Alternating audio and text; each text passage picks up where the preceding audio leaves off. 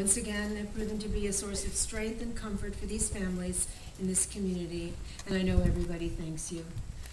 And now it is my extreme honor and privilege to introduce to you Mrs. Michelle Obama, the First Lady of the United States of America, who has also demonstrated her dedication continuously to America's heroes and to its future.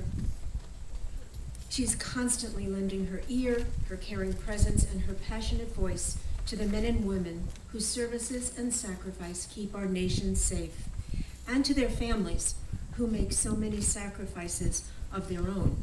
Her tireless advocacy on their behalf reminds us of the values that unite us all, even in our most difficult moments: love of country, respect for our nation's heroes, and the obligation that each of us has to give something back to our communities. First, let me welcome Mrs. Obama to the family of Flight 93. And now it is my pleasure to introduce our nation's First Lady, Mrs. Michelle Obama.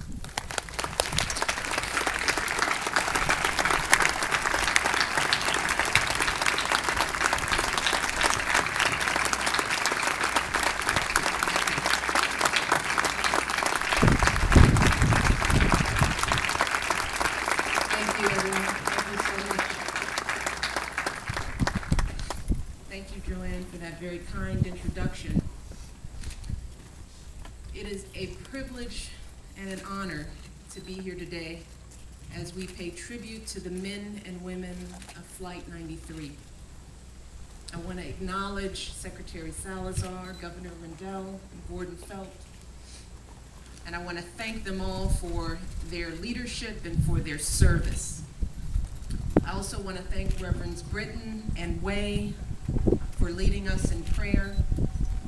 And I want to particularly recognize and thank Mrs. Bush, not just for her moving words today, but for being such a source of love and support for the families of Flight 93, and for all her work to help our nation heal in the days and months after the attack. Thank you so much.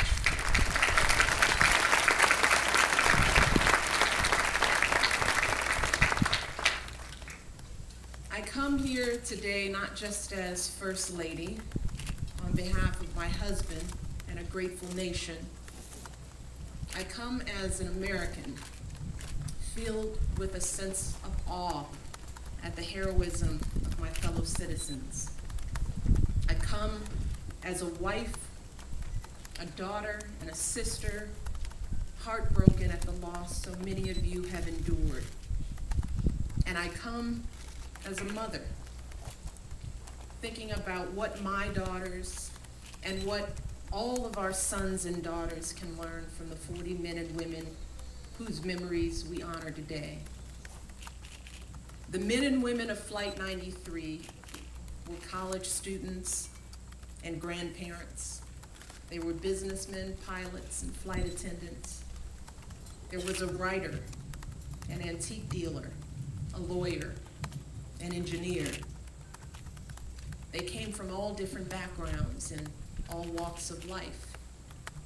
And they all took a different path to that September morning. But in that awful moment, when the facts became clear and they were called to make an impossible choice, they all found the same resolve. They agreed to the same bold plan. They called the people they loved, many of them giving comfort instead of seeking it, explaining they were taking action and that everything would be okay. And then they rose as one. They acted as one. And together they changed history's course. And in the days that followed, when we learned about the heroes of Flight 93 and what they had done, we were proud, we were awed, we were inspired.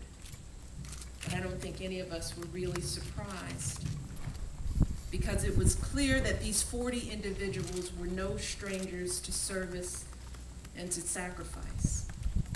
For them Putting others before themselves was nothing new, because they were veterans and coaches and volunteers of all sorts of causes.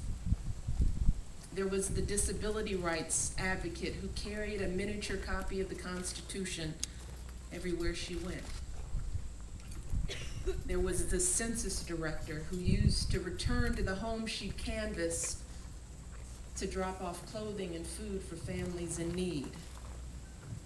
There was the couple who quietly used their wealth to make interest-free loans to struggling families. And to this day, they remind us not just by how they gave their lives, but by how they lived their lives, that being a hero is not just a matter of fate, it's a matter of choice. I think that Jack Brancolis put it best.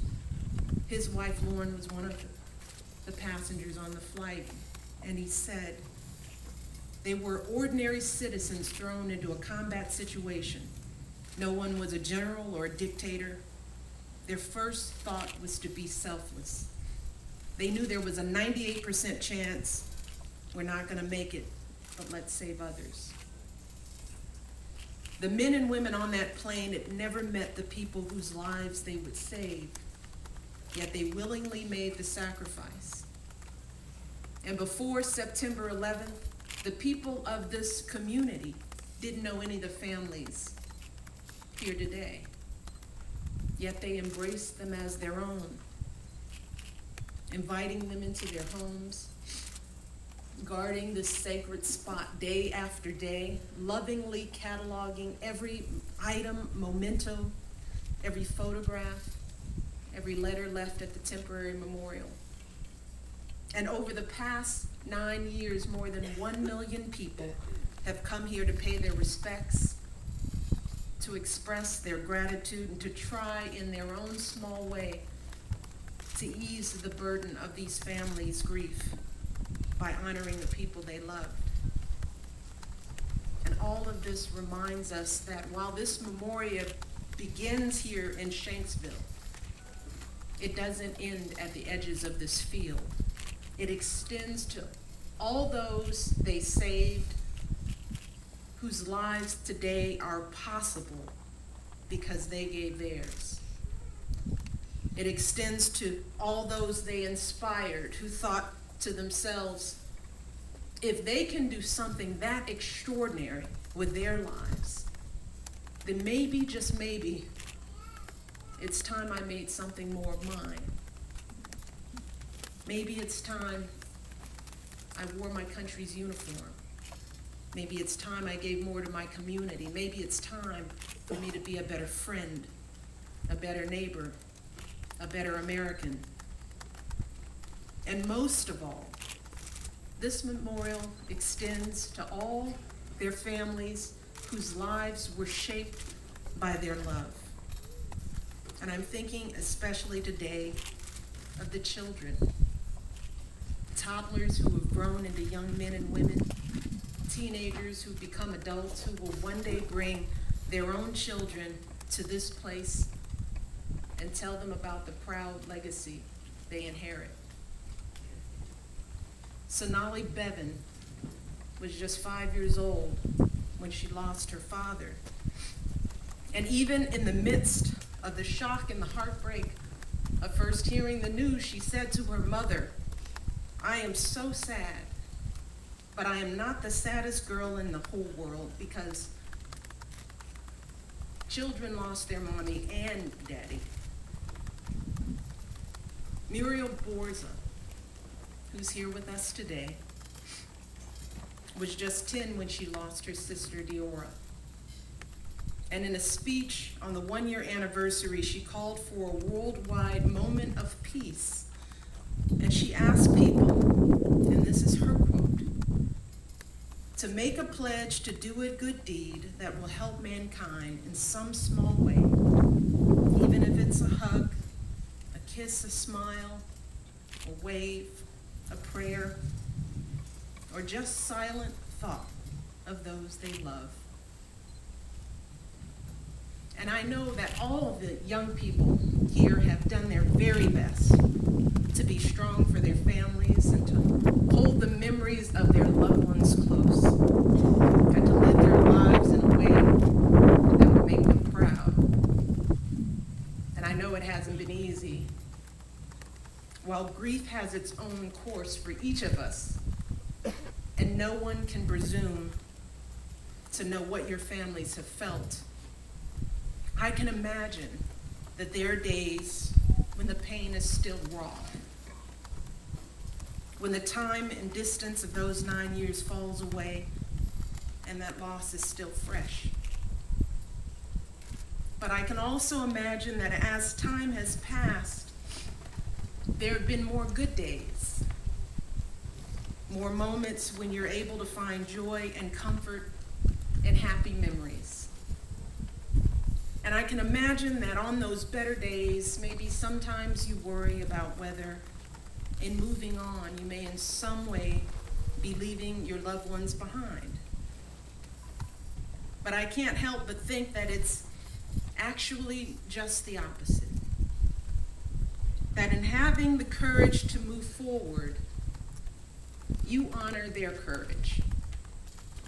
That in choosing to live your own lives as fully as you can, you're celebrating theirs.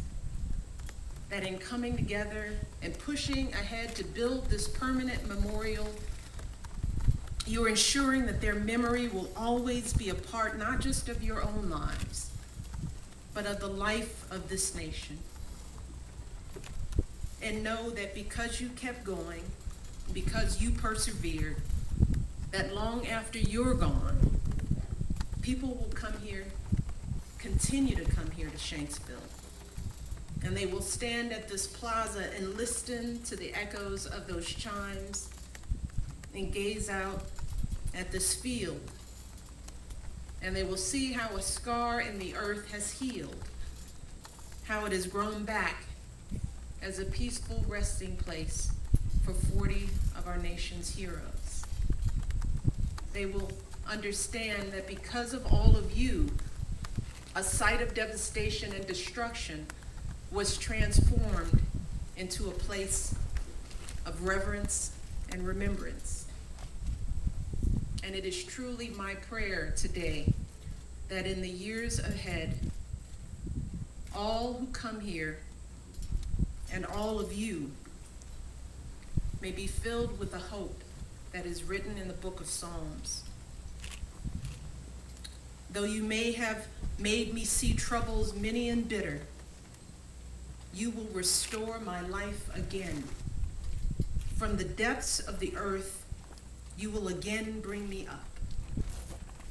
May the memories of those who gave their lives here continue to be a blessing to all of you and an inspiration to all Americans. Thank you all. God bless you, and God bless America.